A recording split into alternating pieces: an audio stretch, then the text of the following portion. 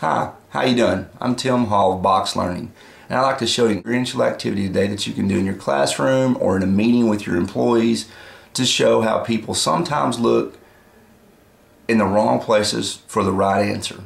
Now, what we're going to do is this. I'm going to show you an ancient numbering system that has been around for literally thousands of years, and I want you to see if you can figure what the value is. And here are the rules. The rules are very simple.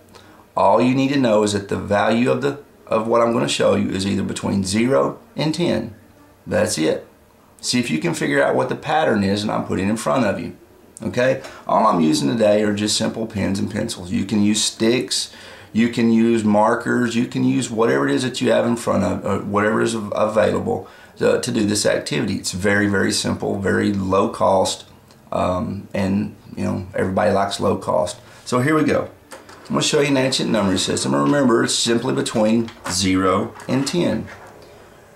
I'm going to place out some patterns here, just using all of my little toys. You don't even have to use all of them. You can actually move some of them away.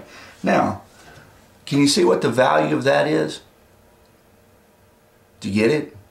It's 2. Yeah, that's a 2.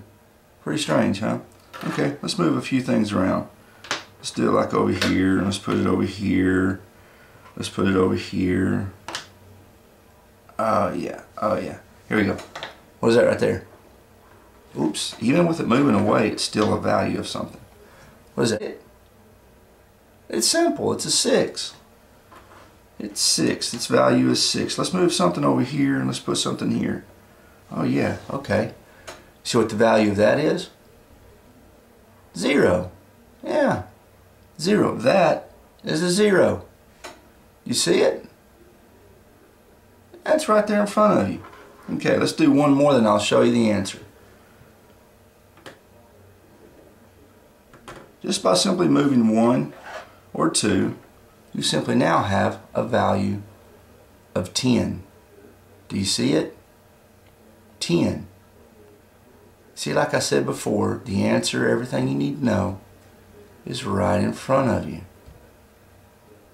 See, oftentimes people get to looking at the pens or the sticks or whatever it is that you've got, and they take their focus off what the real answer is. This is the ancient numbering system. 1, there's 2, and you've got 6, you've got 0, you've got 10.